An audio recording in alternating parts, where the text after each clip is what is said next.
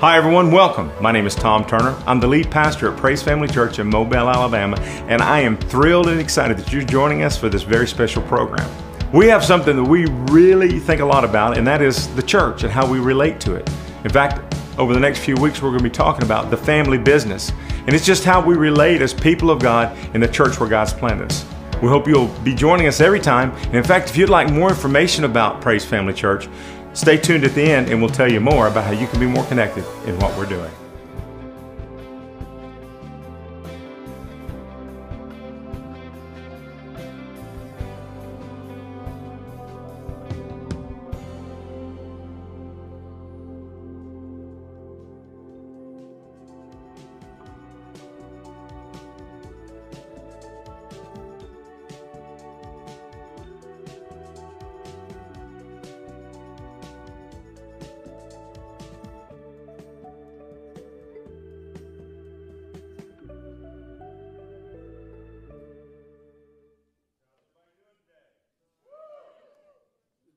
How's everybody doing today? Awesome, awesome. It was good to see you. I'm excited about what God's going to do. Before we get to the Word, you can turn to Psalm 127. I'm not going to have you read there. I'll explain in a minute. You can turn to Hebrews 3, Galatians 4. That's some of the verses we're going to be reading from in the next few minutes. While you're doing that, if you don't have the app, get it so you can follow the notes. It's important. God's going to speak to you. You need to write it down. I found out that helps me so much. I don't want to forget or miss what God's saying. While you're doing that, let me mention, if you don't come on Wednesday nights, you need to make it part of your week. We call it family night for a reason. It's for the whole family. We have ministry for children, for students, young adults and adults. And what we've done the last couple of weeks is we've been having something for our men and our women. The PFC ladies have been meeting, and they're really excited about it. And the PFC men have been meeting. Ooh. So they've been doing some cool stuff. So Wednesday night, my wife decided that they would have banana splits. So they had all the little boats and the stuff and the toppings and all that. I said, yeah, well, not to be outdone, we did man banana splits. We had ice cream sandwiches and bananas. Didn't have to wash dishes, just threw stuff. Well, come on, guys. It worked out, right? There we go. So we'll have something fun this week. Be here. Join us. It's going to be a great time, great way to get connected, to know somebody. That should have given you plenty of time. We're going to start with prayer this morning. I just believe God wants to do something very, very special for the next few minutes. So we want to hear from him. Amen. Father, we just focus our attention now on you. I pray that you speak to us. Lord, that you'd reveal yourself, that your word would come alive in each one of us, Lord, that our hearts would be good ground, that our ears are open. We're not distracted by anything going on, but we're focused every fiber of our being on what you have to say today. Let the words of my mouth and the meditation of my heart be pleasing to you, my rock and my redeemer. And let everybody say it. Amen. Most of you have been here any length of time. You know I was raised in church. I'm real blessed today because all the Turner boys, I believe Kevin's here. Oh, yeah, he's working. God, we got you to do something. Wow. I knew he was here because I saw him early, but all three of the Turner boys are here. My older brother Phil and his wife Annette are here, and Kevin and Astor are here, and the best-looking, smartest one's here too. I thought somebody'd say amen. Come on, folks. At least humor me. But no, I'm honored to have. But we were raised in pastor's home. You know, we talk about that. Our dad pastored one church for a long time, and we were raised to understand that church was more than just something we go to, is more than just part of our week. It really was our family. Our church family was our family. So we really understood that. But as I went into ministry, I began to really grasp that in a way I never had before. God began to teach me some things and how I view church and how important family is. And it really started just a few years. I really began to get that before I even knew I was going to be a pastor. And so I brought that with me. When I came to Praise, the pastor PFC, God had downloaded some important things, especially in this first passage I'm going to read this morning and some of those we're going to use today. God began to teach me things about the importance of how we serve in the church and why we serve that way. So we want to get right to that, and that's why it's been part of our DNA since 1995. And yes, that's a long time ago, I know. So in Psalm 127, I told you I wasn't going to have you read that because the version I'm going to use you do not have, because it's from a book, a study Bible that's now out of print. I wish they still had it. It's phenomenal. It's called God's Word, the Bible in 26 translations. So it takes the best parts of 26 translations as a study tool. It's hard to read if you just read through it, but it's great. In fact, I only know of two in existence in this part of Alabama. I have one. Pastor Jeremy has the other, because years ago his mom contacted me and said, is there any way we can get Jeremy one of those? Because before he was in ministry and he was interested in studying the Word. So we found one, and they gave it to him for Christmas or something. So he has the other one. I wish you could get one, but that's what I'm reading from today. So it'll really help us. Psalm 127 from the 26 translation says this: unless the Lord builds a house, its construction is of no purpose. Wow, we'll get into that in a minute. Sons are a heritage and a legacy from God, a reward that comes from Him. Strong sons are like arrows in a hero's hand. Oh, the blessedness of the man who has filled his quiver with arrows of this sort. So, we're keenly aware in this church that God is a builder, and what He's building is a mighty, mighty church. Now, understand, we're not arrogant to believe that we are the mighty, mighty church. We understand we're kind of like the bedroom of His great house, the Big C church, that we're part of that, and we get to be part of His mighty, mighty church by being plugged into our local church. And God is such a builder that when He decided to come to earth, He came as a carpenter. That's because He's a builder, right? I don't think that was an accident. I think that's because He does understand what it means to construct things. And in Psalm 127, we just read, and I love this version of it because it tells us something real important, because it tells us what He's building. And so, again, that first line, verse 1 says, unless the Lord builds a house, listen to this, its construction is of no purpose. So if we try to build a church, and we've all done this at times, I mean, even in the ministry, there have been times when I did something I thought would work, and I realized it wasn't led by God, and it didn't work very well. Come on. So really, what's the purpose? If it's not God's, and it's not Jesus leading it, we're wasting our time. Amen? So we want to hear that. So I want you to write this down. House, he says, unless the Lord builds a house, house is a spiritual metaphor for family. All the time in the Bible, you hear things like house of Jacob. And you know it's talking about the lineage of Jacob, or the family of Jacob, the house of David, right? And so that's important that we get that. And it's not just talking about the immediate family, but it's talking about preceding generations. In fact, we know from studying the Bible that the Bible tells us that when those who follow God and love God, they can get the blessings of heaven down to 1,000 generations. Way after we're gone, if Jesus tarries, our kids and our kids' kids and our kids' kids' kids and our kids' kids' kids' kids and can still be blessed. Somebody ought to be holding on to that, because today it feels a little bit hopeless, but you stand on God's promise, you're going to see it come to pass. Amen? I believe that with all my heart. That's what we stand on all the time. So God's speaking of here, He's talking about His seed line, right? His family in the earth. And so we need to understand how he does that. He's building a family. It's a great house, and we get to be a part of that. And He has a certain way that works, and that's what we've been talking about as we talk about Club PFC. A lot of people looked at me funny the first week, and the new people, every time I say this, at first there's a pause, because I said, this club that we're part of, we are a club. People say, you're like a club. Well, we are in a sense. And I said this club is not for everybody. And the same thing happened. Man, what? But it is for anybody.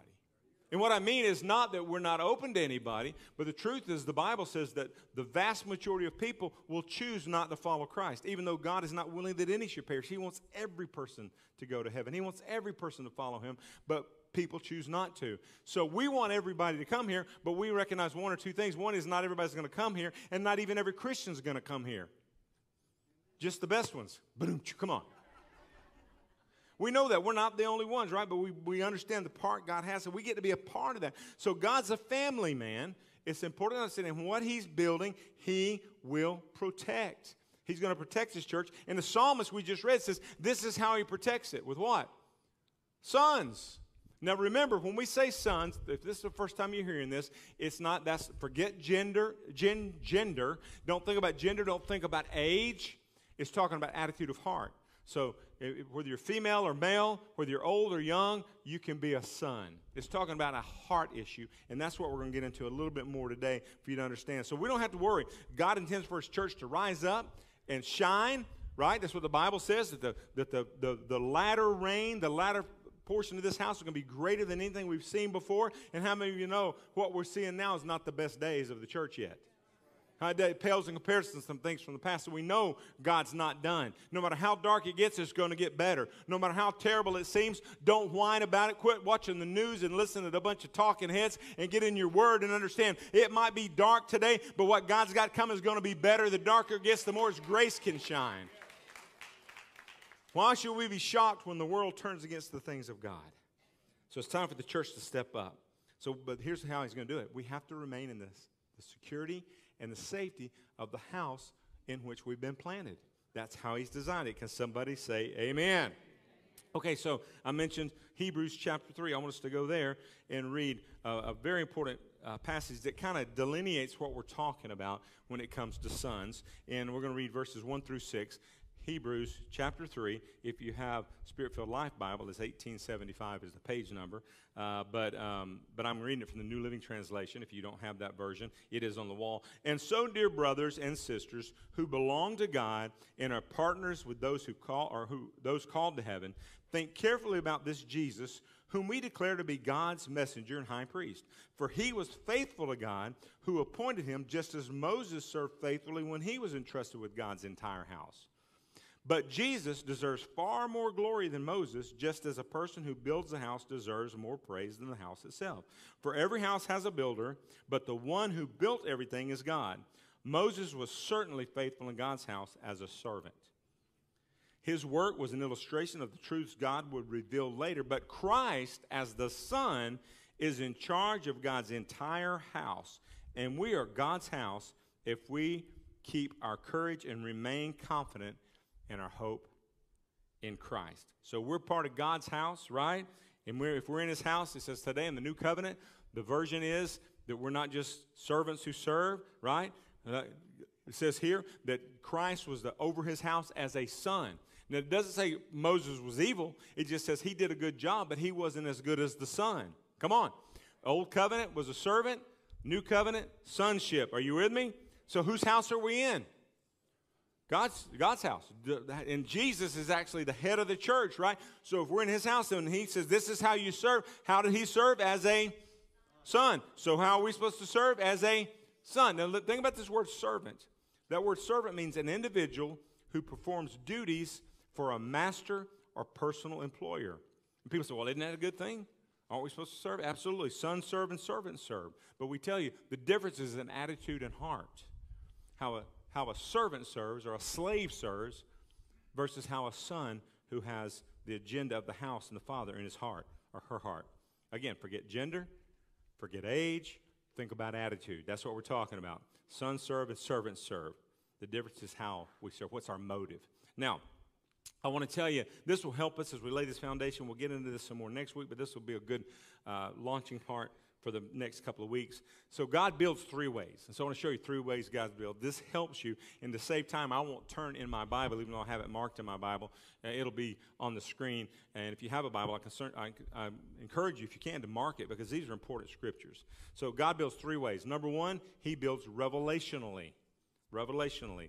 That's the revelation of who Christ is. The revelation of who Christ is. We turn to Matthew 16, verses 15 through 18. Jesus is talking to Peter and to His people, to His disciples specifically. He said to them, the Bible says, "But who do you say that I am?" Simon Peter answered and said, "You are the Christ, the Son of the living God." Jesus answered and said to him, listen to this, "Blessed are you, Simon Bar-Jonah, for flesh and blood has not revealed this to you, but my Father who is in heaven. And I also say to you that you are Peter, and on this rock I will build my church, and the gates of Hades shall not prevail against it." Well, maybe you've been told that Peter is the rock the church was built on. Maybe you were taught that he's the first pope, or maybe you've been taught that that's really the foundation of the church. And although Peter was a leader in starting the first church, in fact, he preached the first big message to see 3,000 people come to the church in one day, right, come into the kingdom. And that's fantastic. But I want to remind you that just a few days before that, he denied he even knew Jesus and called curses on himself. So he had to be restored, and there's a whole story there. But I want you to understand something. When Jesus says this is the rock, He's not talking about Peter. There's only one rock.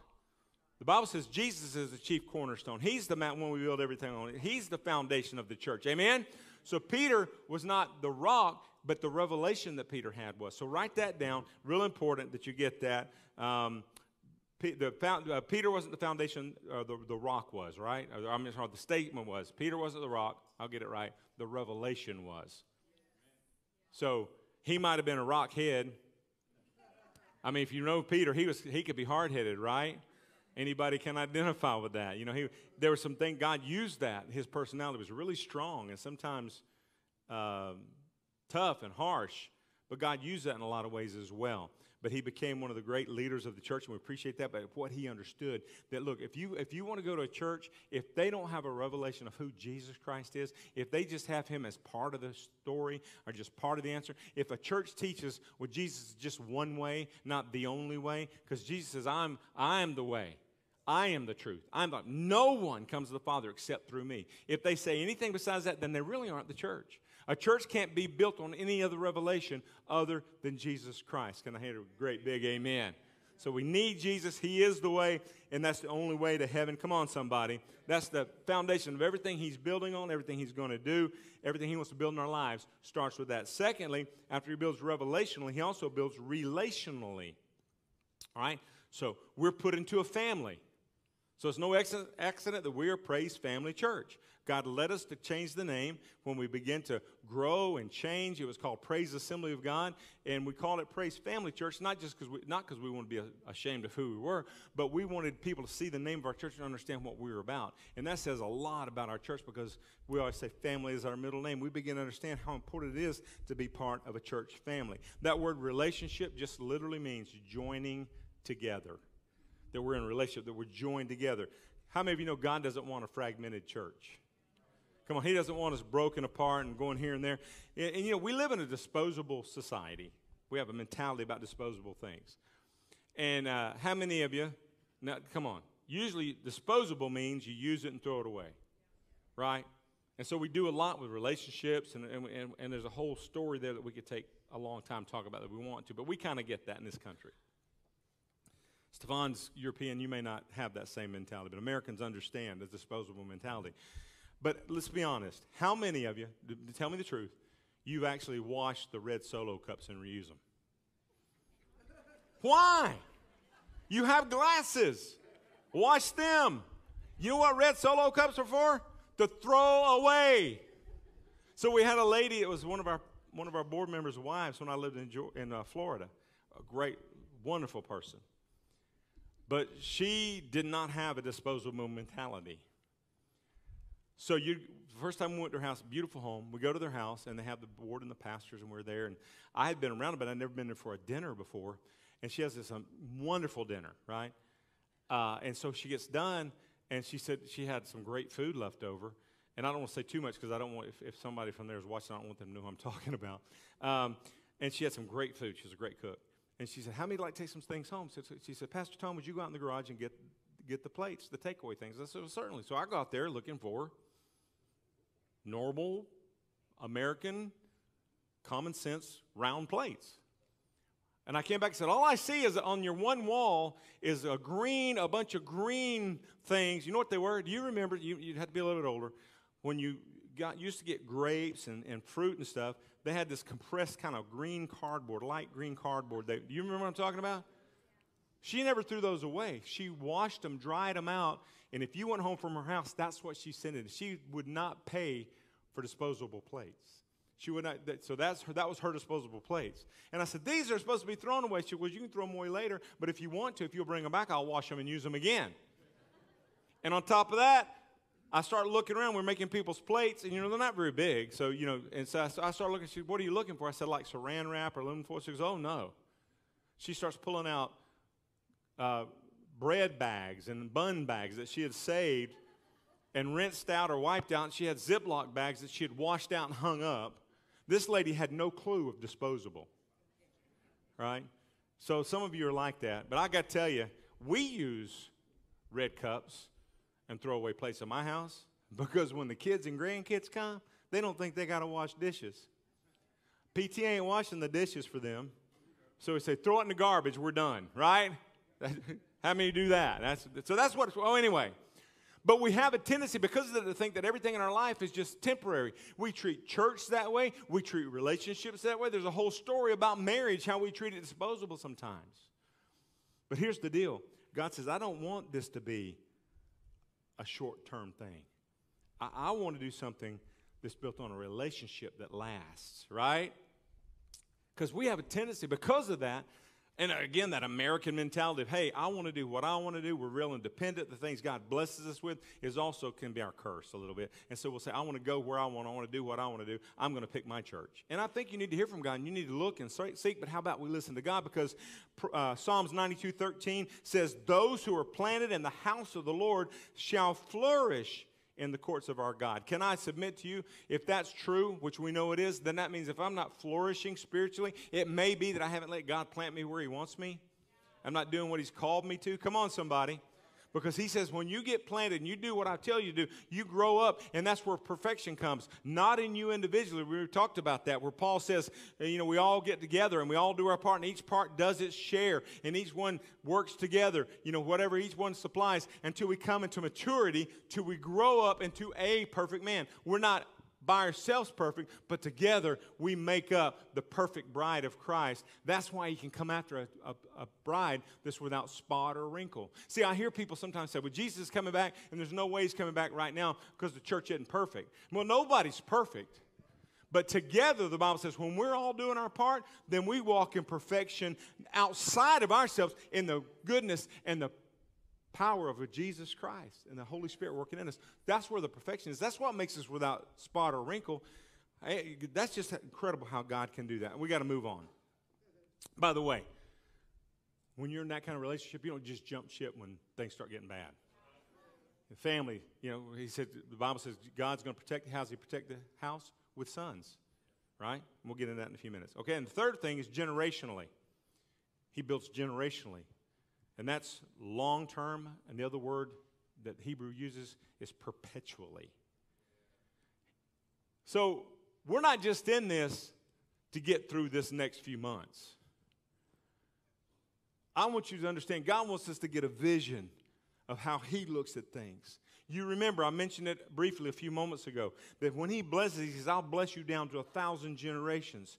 Jesus might be coming back tonight, but I'm going to pass on vision, and I'm going to pass on purpose, and I'm going to pass on what God's doing in my house to my family and to my family's kids and my kids' kids and kids' kids, like we said. I'm going to do that in case he doesn't come tonight. I'm going to keep passing on that vision, and that's how God wants to do it, right? He's the God of Abraham, Isaac, and Jacob. Listen to Psalm 103:17. But Lord, your endless love stretches from one eternity to the other, unbroken and unrelenting, toward those who fear you and those who bow face down in awe before you. I love this part as we go to verse 18. Your faithfulness to keep every gracious promise you've made passes from parent to children to grandchildren and beyond. You are faithful to all those who follow your ways and keep your word. Look, we need to understand how God builds. He's not just building something temporary. He's not just building something hoping you can get by. Oh, if I could just get by and make it to heaven. I want to make it to heaven, but as long as Jesus tarries, I want the progeny of Tom Turner to serve God. Whether it's my children, my grandchildren, my great-great-grandchildren, and those who are all far off at this point, God's calling them in, and that's the promise I can stand on and what we need to stand on and understand. This isn't just what we're doing for now. We're building something that's eternal. And he does it through his house. Amen? That's what he calls us to. God is doing all this so we can take cities for his kingdom. I love what Stefan and Morgan shared about reaching Vienna. What a powerful thing. What a vision. Not only, because when you reach a city, you're reaching the world, especially in a place like that. That's what God's called us to. Do you know, I said it last week, I think, but if we took all the people who are not in church today and we tried to put them in a church, they wouldn't fit. Because the devil's crowd is bigger than all the churches in Mobile put together. Come on. But we have work to do. We have people to reach. Come on. We have cities to reach. Let me hurry as we get to Galatians chapter 4, one of my favorite foundational scriptures that I've used. And we quote it so often and miss some of the most important parts of it as we kind of start winding this down. Galatians 4, verse 4. But when the fullness of the time had come, God sent forth his son, born of a woman, born under the law, to redeem those who were under the law, that we might receive the adoption as sons. And because you are sons, God has sent forth the Spirit of His Son into your hearts, crying out, Abba, Father. You've heard people talk about that. It's like Daddy God. Therefore, you are no longer a slave, but a son. And if a son, then an heir of God through Christ. Write this down. God's answer to the human predicament was a son, not a slave. Jesus came as the son, and He says, here's how I want you to emulate what I'm going to do and what I want to do. If you're not fulfilled, if you're not completely walking out what you feel like God wants you to do, it's because maybe you're trying to serve Him the way the world serves things. And Jesus says, look, I want to give you a new revelation. I want you to understand that I have a purpose and a plan for you, and it involves you, it involves your church, but it is a promise for your whole family. In the new covenant, you're a son of the Father's house.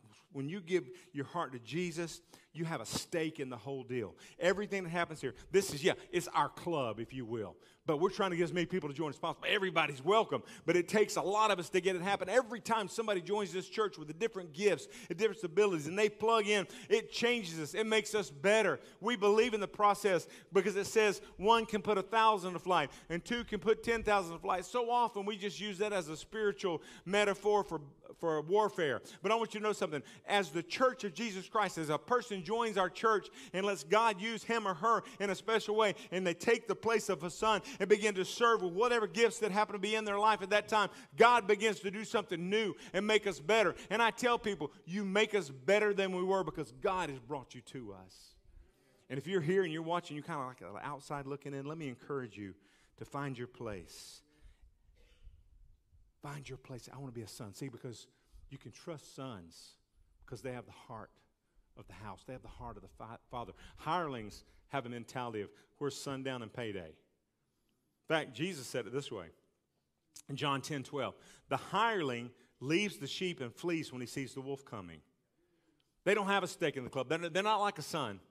See, son, we've called it before, we've called it family business. It's like the family, you have a different take on it. You're not just there getting a paycheck, right? You're there to serve, and God's called you to it. And how you serve depends on what kind of heart you have. A hireling gets out of there. Fire comes, a wolf comes. The Bible says they take off, but a son says, I'm here. I don't care if the ship starts sinking, I'm riding it in. I believe God's got something here, and I'm gonna protect this thing. The Bible says God uses sons to protect the house. Right? He wants to do that. And listen, however you serve, no matter what you're doing, whether you're serving in what you think is a little tiny ministry, or you're serving as a pastor. The truth is, can I tell you something? Whether you're an employee or a Sunday volunteer, I want to tell you something. I don't even like that word anymore. Because when we say volunteer, we delineate by he's paid, she's not. Well, boy, isn't that really, think about it. That's short-sighted thinking on our part. Because the Bible says when I'm given to the kingdom of God, my time, I might be volunteering, but the Bible says I'm laying up treasures in heaven. Come on, Jesus pays way better than the world does. In fact, he says when you give your life and you give your finances, you give your time to help people that can't pay you back, he says, I'll pay you back. I want God to owe me, not somebody. Come on, somebody.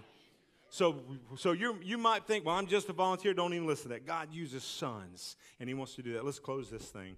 Here's the point. The highest pattern of the new covenant is sonship, not servanthood. Man, they just expect so much out of me. That's what a hireling says. It's like a chore. I want to tell you something. People look around here and they say, man, it's like a clique. And I got to tell you, it kind of is. It's not because we don't invite people. It's because when you get in here and you get together with people. Here, people always ask, do you have small groups? And we do. In fact, we're in a season of doing something different with the Wednesday nights, but we're doing small groups on Wednesday nights. But the truth is, our real small groups are whatever ministry you're serving in. Because, I mean, the youth leaders, the student leaders, they hang out together. They go eat together. They have things in common. They're buddies. They go play golf together. They go out and they do things together. Those who, on the worship team, they interact with each other. Last night we found out about Mr. Cecil because he's connected through Grands, our seniors ministry. So people were calling each other, and word was getting around, and the church was there. And Pastor Jeremy and I got to be there moments after he passed because we have connection. And we're able to minister to the family. So the best way you can get connected and feel a part is join the church. This isn't a political agenda. We don't need to vote on what color the carpet's going to be. Because if I said, okay, we're going to put in a new carpet, which we really need to do, and new chairs, we want to do that. Okay, how many want to make a nomination of a color? We're going to take the top 30 and vote on them. We'd still have to knock out some. But when we join together and say, I'm a member because I want to be part of the family business. I want to be part of Club PFC. Because together we have an agenda to reach people for the kingdom of God, and we're all going to do our part so that we're mature and we're perfected to be the body of Christ. Can somebody say amen? Last thing, we are sons of God. We have a stake in our club. Sons. We have old women's sons, young boy sons, middle-aged teenager sons. Some are women, some are men, some are children, some are adults, some are students. But you know what? We're all sons in the house. And on that, he says, I'll build my church. The revelation of who Jesus is and how he builds is what keeps the gates of hell from prevailing against his house. Can somebody say a great big amen and thank God for that? Come on. Thank you, Lord. Would you stand to your feet? Would you just stand with me and raise your hands? I want to pray for you. We're going to worship. God's going to do something. He's calling sons into the fold. I pray for that all the time. I pray for souls every week. God, bring us souls, but I also pray God raise up sons. I pray it every week. God, bring in sons, bring in souls, raise up sons. Give us disciples who become sons, who help us. Because what we have to do is so much bigger than any one of us, but not too big for all of us when we do it Jesus' way. Amen. Father, in Jesus' name, we just submit ourselves to you. We want to be sons in this house. We want to be used of you in a mighty way. We want your name to be glorified. Lord, it's not about me. It's not about my agenda. It's about the agenda of what you want to do, what you placed in this house, Lord, that we can thrive, we can flourish in this house because you put us here. And God, what we're going to do is, it pales in comparison to what we've already done. We have so much more to do. And I thank you as you add sons to this house, then we're going to see a mighty outpouring of your Spirit in our families, in our neighborhoods, in our schools, in our workplaces. And not because we stand and scream at the darkness, but because we join arms and link and love people and serve and take the mantle as a son to do what you've called us to do. Our club, Club PFC, to win people to Jesus Christ. Can somebody say a great big amen? Come on, church. Let's give them a shout of praise for that. Oh, come on. What an honor. Raise your hands and let's worship together. Come on. Thank you so much for joining us today, and we hope you'll tune in next time. If you want more information about Praise Family Church, or if you think you might like to visit us sometimes, you can find out a lot of information at praisefamily.church. Maybe you'd like to partner with us to make these broadcasts possible. You can text the word giving to 313131, or you can mail an offering to the address you see on the screen. But whatever you do, we want to continue to be a blessing to you. We want to be a help to you. And we want to let you see that God has got great things in store for you, and he has a plan for your life. We hope you'll continue to tune in, and you'll be a part as Praise Family Church continues to tell the good news around the world.